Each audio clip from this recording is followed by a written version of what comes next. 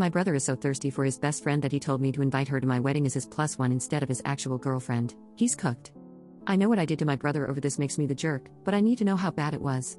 My brother is 29 and has been with his girlfriend, Leah, for about 2 years. We all like her. She is super nice. I'm getting married next April and sent an invite to my brother's apartment. We decided to send invites to households and not individuals. For example, our aunt received an invite for her family and not for each individual. Last Thursday, we met at my parents' place. It was just the core family because of some tax reasons. While there, I asked my brother about Leah's dietary restrictions. I know that she is a vegetarian for health reasons and that she cannot have certain raw vegetables. To my surprise, he said that she wasn't going to come and that he was taking his girl best friend, Amanda, instead. Now, their relationship is weird AF. Amanda has always been stringing my brother along, in my opinion. He always denies having feelings for her, but let's be real here. Amanda would date other guys, blow off my brother, then when things were on the decline with her partners, she would be attached to him again. Not to mention she gets jealous whenever anyone spends time with him. Her last boyfriend broke up with her right around the time my brother, his then ex-girlfriend, Amanda, and her ex were supposed to travel to Spain. What did my idiot brother do? Go with Amanda alone because Amanda was uncomfortable with his ex-girlfriend. Obviously, he acted blindsided when his girlfriend broke up with him. I once told him to ask Amanda to have a one-sided open relationship where she gets to do what she wants, and he waits at home for her because he already does that. This time, however, I didn't even say anything anymore because it's all so weird. So, when he said that, I asked if Leah already had other plans. But my brother said that Amanda had asked if she could come because it would be an opportunity to finally see the old gang, referring to our friend group in high school. I told him that I would have invited Amanda if I wanted her there. Amanda is mean and cold. She always makes disparaging comments about other girls. At every event, around 1 hour in, she will make some sort of scene that either has her running away crying or sitting mad at a table telling everyone to leave her alone and then making a cryptic comment about something hurting her. I told my brother I was revoking his +1 and that Amanda was not coming to our wedding. He accused me of being misogynistic and bigoted because I don't understand opposite gender friendships, which is BS. My husband has a female childhood friend who is his best woman. I love her too, and she has been amazing, and she respects boundaries.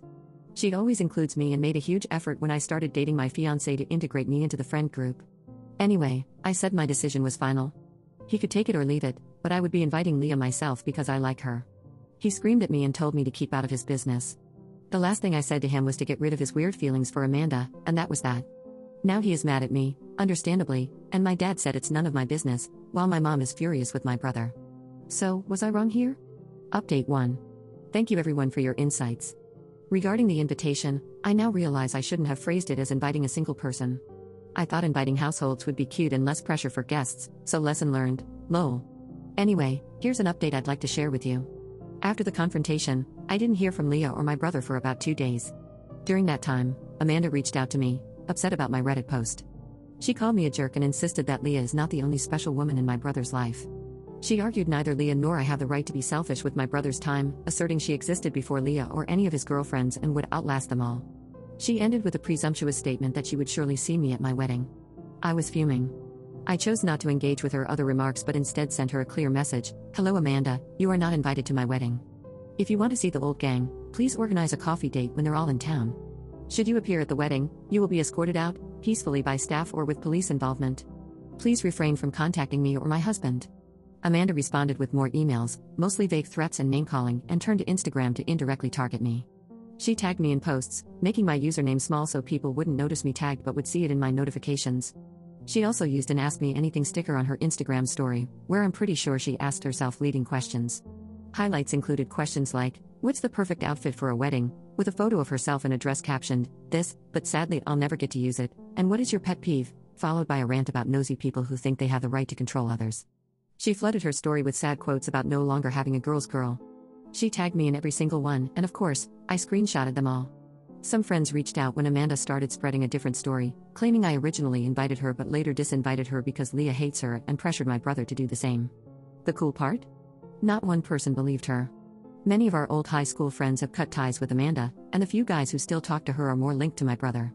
They reached out to let me know Amanda was spreading rumors. The girls in the group blocked her after she vented to them, which led Amanda to start bombarding their phones. My brother panicked, thinking I'd started a campaign against her. Speaking of my brother, he called and texted me multiple times, furious that I excluded Amanda and even blamed me for any harm she might come to. He went as far as calling our mother, saying Amanda was depressed and threatening never to forgive me if something happened to her. My mom advised him to call for a welfare check if he was genuinely concerned because he, as an individual with no training, wouldn't be equipped to handle such situations. The biggest development is that my brother got kicked out of his shared apartment. Leah called me to say their relationship might not continue and that she might not feel comfortable coming to the wedding. I understood her decision and offered an open ear. We met for coffee, and she recounted their ugly fight.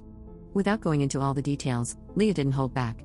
She made my brother read every single text out loud between him and Amanda and sent a copy to one of her male friends, who replied, "Leah, WTF is this? This is not okay." She used this as evidence that their interactions were, at best, inappropriate and, realistically, an emotional affair. When my brother begged her to stay, she asked him why, knowing he would always choose Amanda. He swore he wouldn't, but his immediate response to a hysterical call from Amanda about me bullying her proved otherwise. Leah left while he comforted Amanda in another room. Later, she texted him that he needed to move out while she was away. It's her apartment, and she didn't want to see him until certain conditions were met, cutting Amanda out completely and seeking therapy to address his unhealthy patterns. The fight spanned 2 intense days. That's pretty much it. It sounds convoluted, like a soap opera, but my day-to-day life has surprisingly been calm. I think my brother really needs to mature and either commit to Amanda or realize he's being strung along. And to Amanda, please grow up and leave me alone.